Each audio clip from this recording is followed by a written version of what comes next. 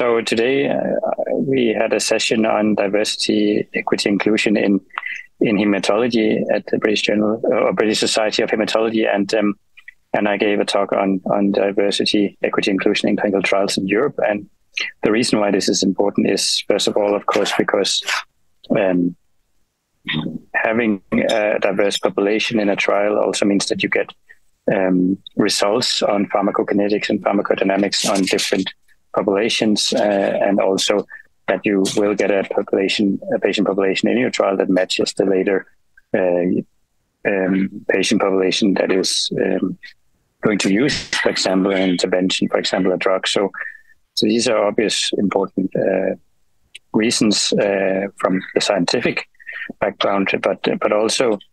because there is such a difference in access to new medicines across Europe, it's also important that the trials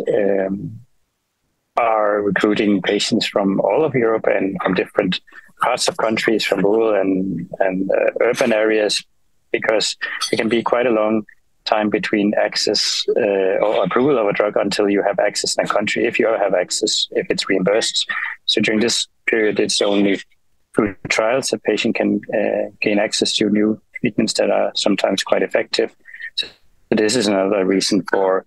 striving for the diverse and inclusive trial environment.